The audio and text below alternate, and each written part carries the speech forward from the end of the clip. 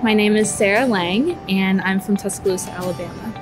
I think I had always taken Alabama for granted because it was right in my backyard, but when I took my tour here, it was such a different experience from what I was used to, and I just fell in love and knew it was right for me.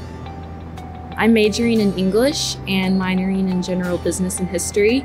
I'm involved in the UA Mock Trial Association, which is pretty great, and I'm also on the Crimson White newspaper, which gives me a lot of experience for my future career.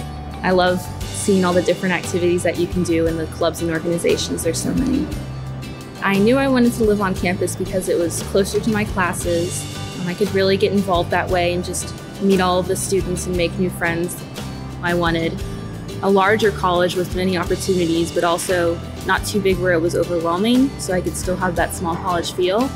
And that's what UA has really offered me, especially being in the honors college. You get those great connections, you meet so many great people, but you still have all the resources of a huge school.